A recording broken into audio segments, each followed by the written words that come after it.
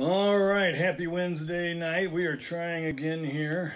We had some technical difficulties, but it looks like we're up and going now. For those of you who noticed, no, I'm not Travis. You could probably tell by the glasses. I'm the much better looking guy. So this is Dr. Dave coming to you on Wednesday night. This is going to be kind of interesting. I preached my first sermon 37 years ago, and in all those years, I believe this is the first time I've talked for this long in front of a group of people while sitting down. So we'll see what happens. A couple of people are already laughing. It's really harsh. I just want you to know. So forward to this tonight. This is going to be a really different sort of a thing, and I'm kind of excited. And so I hope everyone's having a good week so far. It's been an interesting week, and you know, they're talking about the curve maybe starting to flatten, and so maybe the light at the end of the tunnel is in sight, and maybe it's not a train headed straight for us. So we'll see. And I'm sure you guys could all give us interesting stories about social distancing and quarantining and all those kind of fun things. But that's not what we're talking about tonight. The last time I preached on a Wednesday night, I was preaching about Jehovah Jireh, the name of God that was given to him by Abraham at Mount Moriah and in the book of Genesis, and talked about how even though historically we have called that name the God who provides, that if you go back to the King James, and if you look at what the words actually mean, that really what the word Jehovah Jireh means is the God who sees. God provided a ram for Abraham because he saw that Abraham was willing to give up his only son as requested. Of course, God already knew that, but in going through this exercise, Abraham was able to understand that as well. I talked about how that theme was carried forward into the New Testament in Romans 8 when Paul talked about those whom God foreknew, he also predestined to be conformed into the image of Christ. How God looked over the horizon and saw that we were going to serve him, and based on what he saw, he provided everything that we would need in order to accomplish what he's established for us to do. And I went on to talk about how if God's provision is based on God's foreknowledge, then this changes the nature of our prayer life. We often think about prayer as something that we do in order to get things from God. It's very easy to follow this slippery slope into God is this sort of cosmic vending machine, and our prayers are quarters that we drop in, and if we drop in enough quarters, then we get what we want from God. And so this notion presumes several things. One, it presumes that we know what we need, that we have a really good handle on what it is that we need, and that God needs to be told this. In order to be successful, this prayer must be done in a certain way with a certain set of attitudes, or else it's just not going to work. And then this notion of Jehovah Jireh, God who sees and provides, contradicts that idea. Instead, if God sees our situation, and if his sight is perfect, then he sees situations coming that we couldn't possibly anticipate. He sees needs in our lives that we can't even begin to appreciate or expect, or maybe we're not even able to acknowledge. So prayer becomes less about informing God of our needs and wants and wishes, and more about getting ourselves in alignment with God's will. So prayer becomes more of this exercise of communing with God and understanding who God is and what he is doing in our lives, rather than, hey God, here's my list today as we sit on Santa Claus's lap. So if the measure of the quality of a sermon is the amount of discussion it produces and the depth of questions that it generates, then this was by far the best sermon that I've ever preached.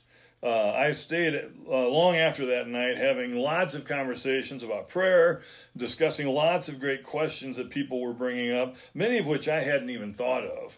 And tonight, I'm going to address one of those questions, take some time to unpack it, and hopefully, if I do my job well, offer up some encouragement for our current situation. So I made the point that if God sees and provides based on what he sees, if he sees and provides based on what he sees, then God's provision for our needs really relies very little on our prayers. It's not saying that we shouldn't pray. It's just saying that it's not the situation that if we neglect to pray for something, that God's necessarily not going to give it to us. And we spent a couple of moments talking about all these things that we need on a regular basis just to live our lives that we don't even think about, we take for granted, and yet God provides them. We don't ask for them because we don't even think about them most of the time. So prayer really should be less about cajoling and pestering God to get what we need and more about fixing our minds on God so that when he provides what we need, we are certain of the source of that provision. Jesus talks about in the Lord's Prayer, give us this day our daily bread. Those sorts of ongoing things that we need that we don't even think about. But it's recognizing that it comes from God because we're talking to God and we're acknowledging that whatever it is that we have in our lives that's valuable and useful has come from him. But wait, someone protested. Doesn't the Bible tell us that it's only the prayer that's offered in faith that God hears and honors? Specifically, they challenged me with the notion that Jesus wasn't able to do many miracles in his hometown of Nazareth because of their lack of faith. Doesn't this suggest, they said, that our prayers and the attitude of our prayers has an effect on God's provision? Well, tonight we're going to look at that situation and another situation where an individual was praised by Christ himself for their great faith, and see if we can puzzle out what this is talking about and what it means for us. So we're going to start tonight with this positive example of faith, and that's the faith of the centurion. So that's in Luke chapter 7. So in Luke chapter 7, beginning in verse 1, we're going to read down to verse 10, it says this. When Jesus had finished saying all this is Jesus in the middle of the Sermon on the Mount. He's been up on the Mount of Olives talking about all this stuff. And if you have a red letter Bible, there's several pages of red preceding this and some other Gospels like Matthew and Mark that record more of Jesus' words. When Jesus had finished saying all this in the hearing of the people, he entered Capernaum. Again, that's a city in Israel. You can go there today, an actual place. There was a centurion's servant whom his master valued highly, who was sick and about to die. The centurion heard of Jesus and sent some elders of the Jews to him, asking him to come and heal his servant. When they came to Jesus, they pleaded earnestly with him. This man deserves to have you do this, because he loves our nation and has built our synagogue. So Jesus went with them. He was not far from the house when the centurion sent friends to him, saying, Lord, don't trouble yourself, for I do not deserve to have you come under my roof. This is why I did not even consider myself worthy to come to you, but say the word, and my servant will be healed. For I am a man under authority, with soldiers under me. I tell this one, go, and he goes, and that one, come, and he comes. I say to my servant, do this, and he does it. When Jesus heard this, he was amazed, and turning to the crowd following him, he said, I tell you, I have not found such great faith even in Israel. Then the men who had been sent returned to the house and found the servant well. So a lot has been said about this over the years. A lot of people have preached on this passage, and we're going to unpack it fairly simply. First of all, notice here that the centurion wasn't a Jew. He wasn't Jewish. He was a Roman centurion, so he would have been a Roman citizen. Most likely he would have been Italian, possibly Greek. We sometimes forget when we're reading the Bible that Rome was in Italy. It's still in Italy. And a lot of the people that are talked about in the New Testament are Italian.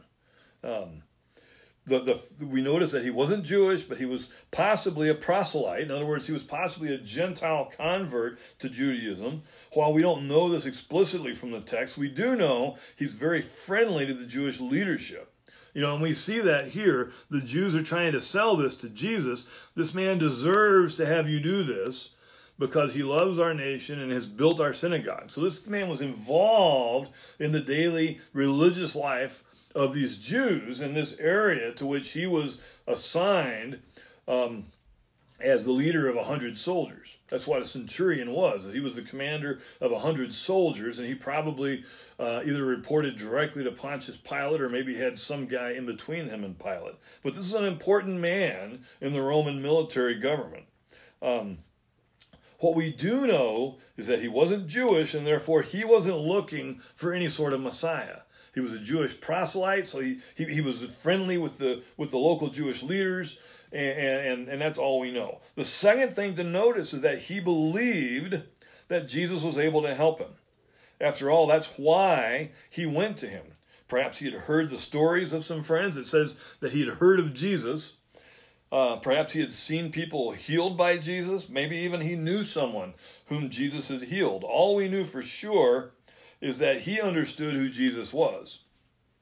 The third thing that we see is that the centurion's request was based on who Jesus was and not on who he was. Notice, the Jews couched their request in who the centurion was. The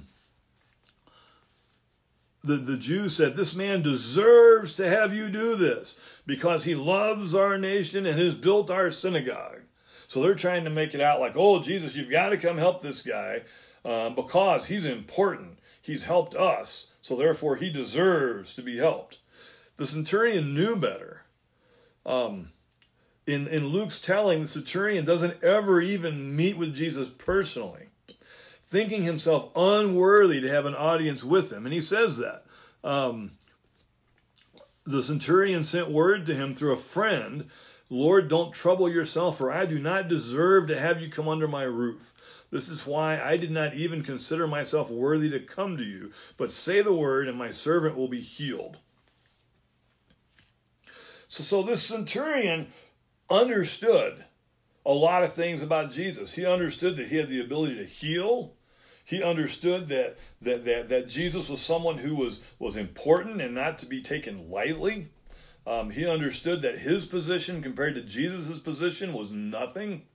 And he even understood that because he was a man in authority over people under him, that Jesus, because he was a healer, that he had the authority to just command his servant to be healed without even going to his house. Let's set that aside for a second and let's pivot over to Matthew chapter 13 and read the story about when Jesus was in his hometown of Nazareth. So this is Matthew 13, beginning in verse 53 and reading down to verse 58. So Matthew 13, 53 through 58.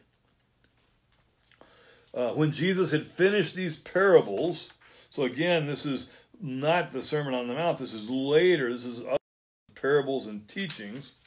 When Jesus had finished these parables, he moved on from there. Coming to his hometown, he began teaching the people in their synagogue, and they were amazed. So this would have been the synagogue that Jesus grew up in. Where did this man get this wisdom and these miraculous powers, they asked. Isn't this the carpenter's son? Isn't his mother's name Mary?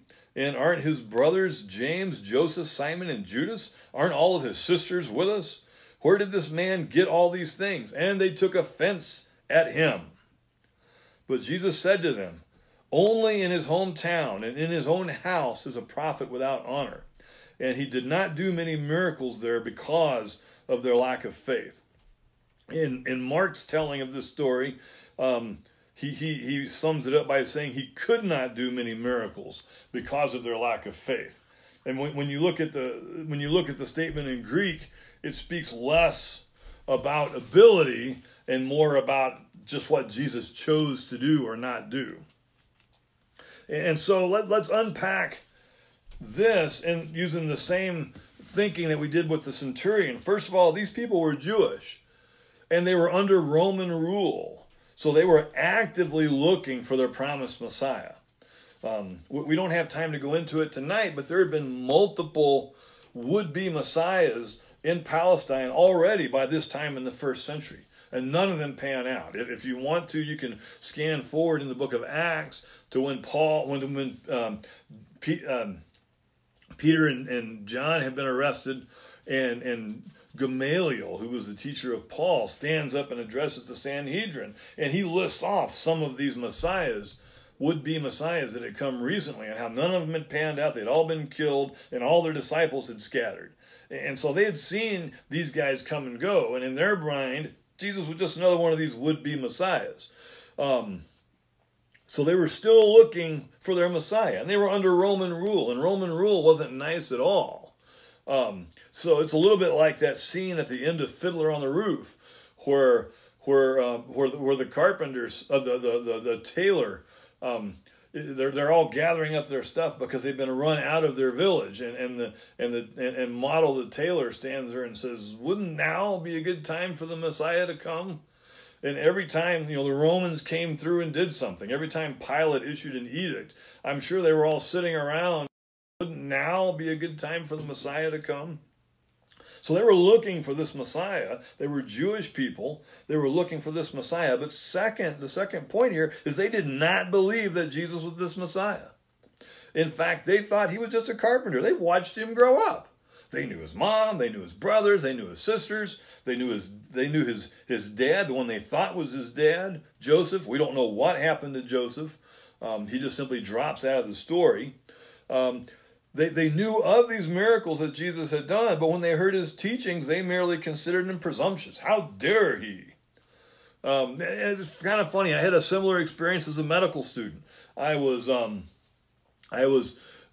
visiting a training program that I thought I wanted to be part of, and at the end of the month that I was there, the person that was giving me my exit interview, had read through my resume and had seen, I've done this research and published these papers, and I've gone on this research trip and been to the bottom of the ocean in Alvin and this, that, and the other, and she's like, your story is a little bit larger than life, and went on to tell me how, obviously my head was too big to my shoulders and I thought much too highly of myself. And I'm like, well, I didn't say any of this. I just recorded it for you to read. So people are interesting. We put people in these boxes of what we expect them to be. I was a medical student who was as old as this doctor, who had been a doctor for 20 years. My life experiences were much broader than theirs. And for that, they considered me presumptuous. I'm sorry that I've done different things with my life. And so they're looking at Jesus saying, he's a carpenter. He grew up in this town. We know who he is, and yet he's claiming to be something else. So this is not right. This isn't going to work. So really, the third part here, with this background in mind, it's pretty plain to see why Jesus didn't do that many miracles among them. They didn't believe he could. So they didn't bother to ask him. To them, it just didn't cross their mind to consider that he would be someone that could do a miracle. It would be like, asking me to frame the addition in your house, or asking Jamie Osterhout to check your vision and make you some prescription for glasses. I have done carpentry in my life, but there's a reason I'm not a professional carpenter. And Jamie works with glass, but he doesn't work with glasses. And so, it's just not what we do. And from this same perspective, if they needed their house fixed or they needed a new table or something like that, sure, Jesus might have been the first guy that they called, but it wasn't in their thought process to call him to have somebody healed or to understand the Torah. And it wasn't because of what they were seeing. They saw him healing. They saw him teaching. It's because of the mindset they were bringing to him, saying he's just the carpenter's son. And we know about Mary and Joseph. Oh yeah, right. The Holy Spirit has done whatever. Mary and Joseph did something they ought not have done. And so, he wasn't exactly the sort of son that you talk about. And so when Jesus made this statement, So Jesus makes this statement that the centurion had greater faith than any that he had found in Israel. And then he said that the people of Nazareth didn't have any faith at all. So is there another passage of Scripture that we can turn to unpack this a little bit more? And there is. We can turn to Hebrews and chapter 11. Anytime you're talking about faith, the book of Hebrews is often a good place to go.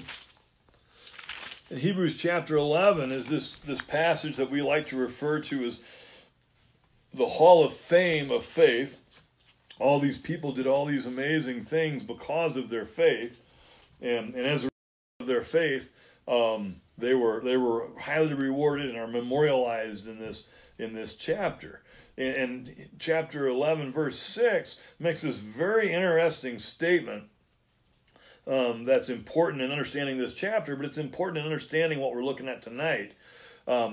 Verse 6 says, "And without faith it is impossible to please God, because anyone who comes to him must believe that he exists and that he rewards those who earnestly seek him." So it says two things. It says,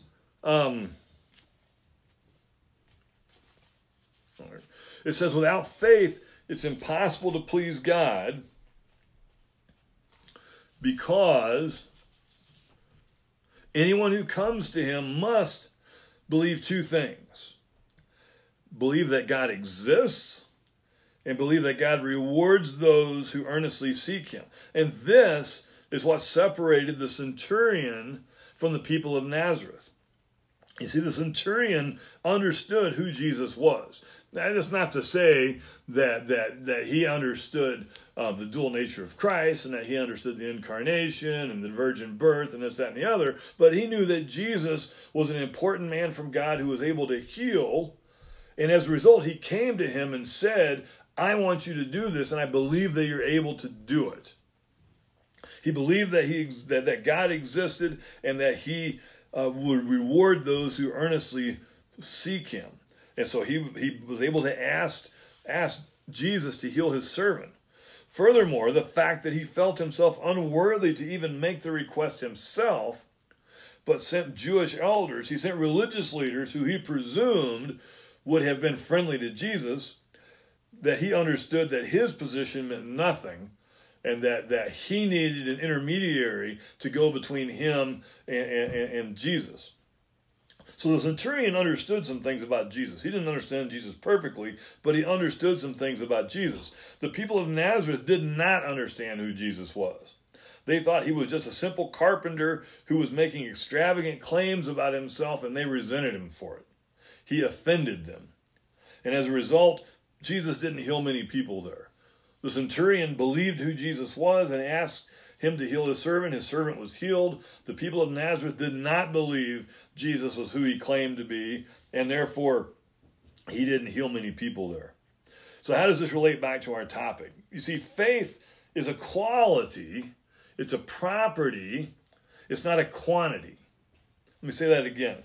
Faith is a quality, it's a property, it's not a quantity. It's like redness, or the property of redness. Something either is red or it's not. We can dicker about the shade of red we might be talking about, but at the end of the day, something is either red or it's not.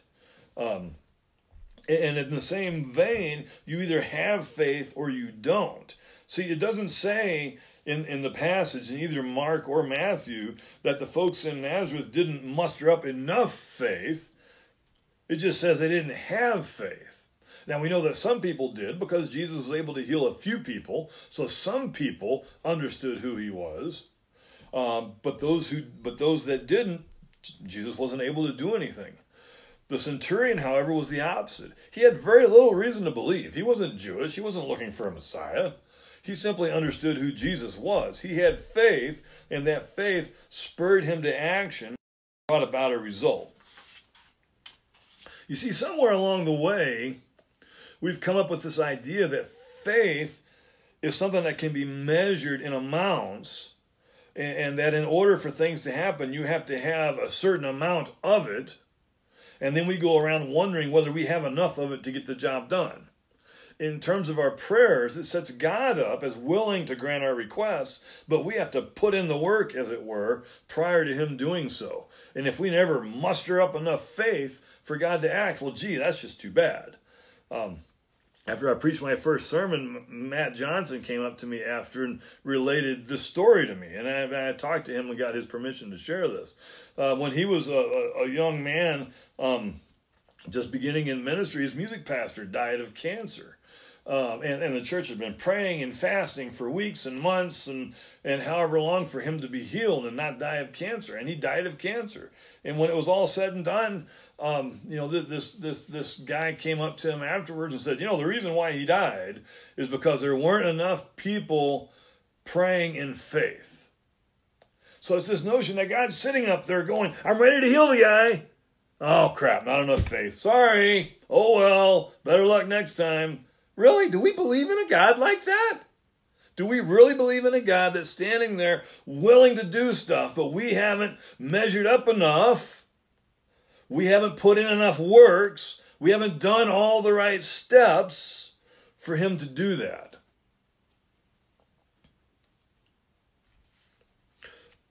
Notice the issue becomes less about God's will and more about what we're doing or not doing. Another great example, I talked about this some time ago. Johnny Erickson Tada had this big deal a couple of years ago where she was celebrating the 50th anniversary of her injury. Celebrating the 50th anniversary of jumping in the water and breaking her neck. Why? Because God has used that horrific moment to have a tremendous ministry in millions of people's lives. Some of you know I have a niece in Texas who has Down syndrome, and my brother's family and her specifically have benefited greatly from the ministry of Johnny Erickson Tada and the little camps that she puts on for handicapped children and things like that. All because of that moment where she jumped into water that was too shallow, broke her neck, blah blah blah. And so they're having this on this story is posted about her injury and the history of her ministry and this, that, and the other. And again, some guy logs in there and says, isn't it terrible that Johnny Erickson Tada hasn't had enough faith to be healed all these years? Do we hear the words coming out of our mouths when we say things like that?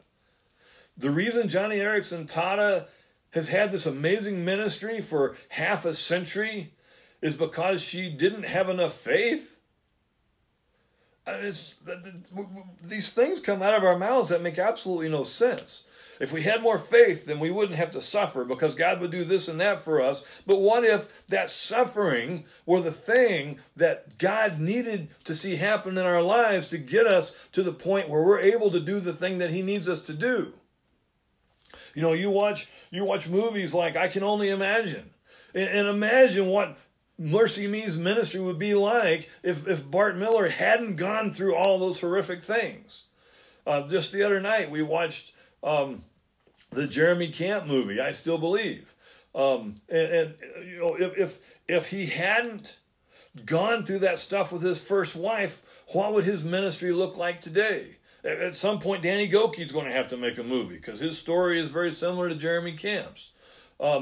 People go through hard things, and when you get on the other side of hard things, as we trust God with the hard things, God's able to do amazing things in our lives. When we avoid the hard things, God is not able to use those hard things to build us up, and he does less amazing things in our lives. Can I say that again? When we go through hard things and trust God through those hard things, he's able to use those hard things to build us up so he can use us to do big things. If we don't go through those hard things, we miss God's work in our lives, and he doesn't get to use us to do those things.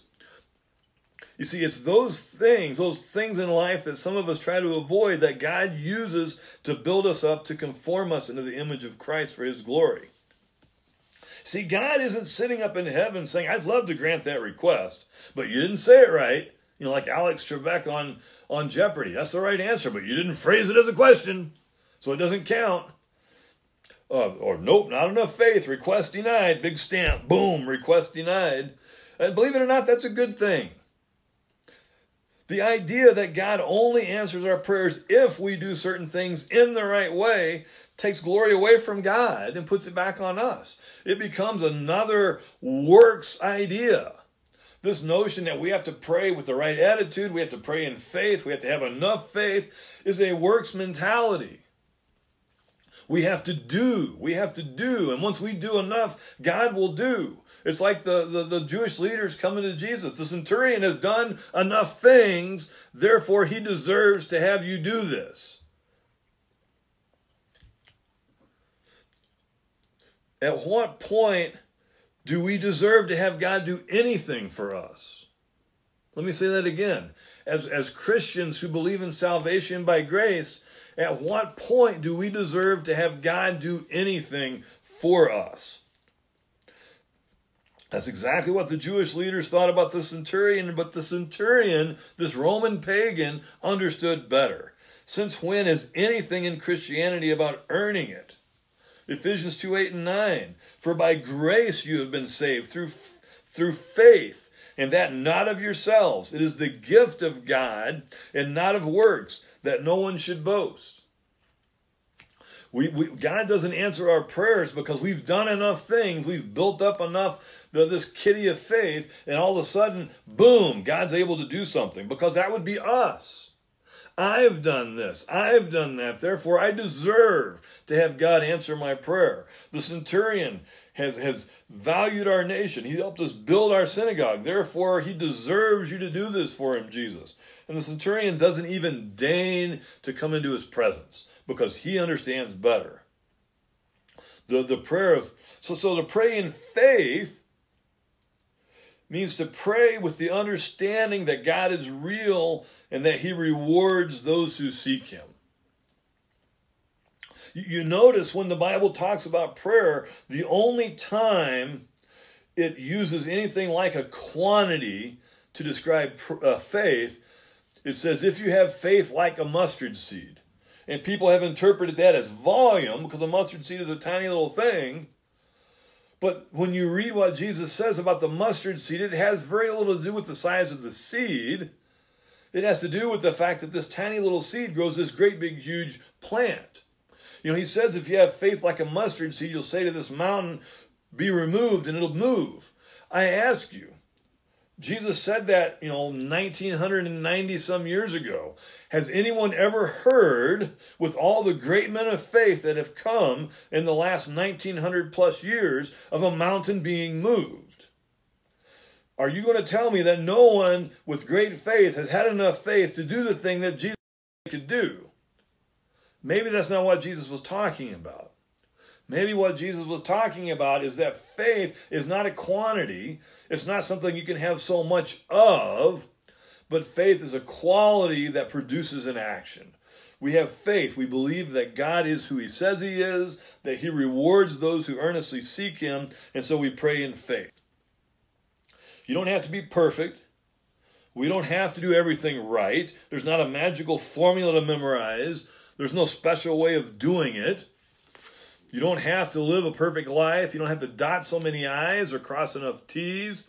All we have to do is trust that God is who he says he is and trust in his grace in our lives. See, if we really understand Jehovah Jireh, God sees our situation. He sees what we need. He understands our situation far better than we do. Paul says at the end of 1 Corinthians 13, we see now darkly as in a mirror. Back then a mirror was a piece of polished brass, not these fancy mirrors like we have today. So we see darkly in this mirror. We understand in part, but God sees the whole picture. He understands fully. And so God, Jehovah Jireh, the God who sees everything. He sees not just this tiny piece that we're in, but he sees the whole picture, past, present, future, everything. And based on that, he provides. We sit here and pray. We're communing with God. We're trying to be one with God. We're trying to be on God's team, trying to be aligned with his will, trying to move in the direction that he's moving, that's where our prayer life comes in. And yes, gosh, I see this thing coming, God, and I'm trusting that you're going to meet this need. It's not saying, hey, God, by the way, it may have escaped your notice that this thing is coming. I really need you to do something here. No, God, I see this thing coming. I know you've already seen it, and I'm trusting that you're going to meet this need. And I'm looking forward to what you're going to do. Be anxious for nothing, but in everything with prayer and supplication, with thanksgiving, present your request to God, because he is Jehovah Jireh, the God who sees and provides. You see, as we're wrestling with all these new realities in the middle of the mess that we're in, let's not compound things by beating ourselves up over whether we have enough faith or not. All God asks is that we trust him. Trust that he's Jehovah Jireh, the God who sees. Just like we don't have to measure up in order to be saved, we don't have to measure up in order to pray. We don't have to have this works mentality about prayer that we have to come with just the right attitude and we have to muster up enough faith and blah, blah, blah. We just have to trust God, believe who he is, believe what he says, that he rewards those who earnestly seek him. He's Jehovah Jireh. He sees our situation. He understands what we need and provides what we need. We don't have to fully understand our situation, so we can pray specifically enough for God to meet our needs. You see, God's not taking applications for answered prayers. We're not applying for a gospel grant for God to meet our needs. God's not checking boxes to make sure we're meeting all the requirements before he answers our prayers. All we need to do is trust God that he'll provide what we need when we need it, whether or not it may be what we particularly want. See, God sees and provides what we need. It has very little to do with what we want. The want part comes when we align ourselves with God, then our wants align with his wants for us. We need to trust that God has that God knows what he's doing and that he's in control. He understands what's going on. We need to trust that he has our best in mind, even if what's happening around us doesn't seem to make sense to us. We need to let go of the idea that we need to do more, we need to be better, we need to muster up enough faith in order for God to do stuff and somehow meet God halfway, as one author put it. Bonus points if you know who I'm talking about. And just as all we have to do is just rest in him and trust that he's got this, and that God's provision is resting on him seeing and understanding our situation and providing for us, not us coming into the situation and saying, God, this is what I need. Why aren't you doing this? Don't I have enough faith? Aren't I a favored enough child for you to do this for me? And you know something? That's great news, because I don't know about you guys, but I've got enough to do without making sure I'm checking all these boxes for God to be on God's A-team. I've got enough to do at work. I've got enough to do just in my life without having one more big load on my shoulders of stuff that I've got to make sure that I'm doing right. So I hope this was as encouraging to you guys hearing it as it was in me putting it together. That's what we got for Wednesday night. I don't have the fancy technology like Travis to do other stuff. You're just stuck with me. So you guys have a great rest of your week. And we will see you all virtually on Easter morning.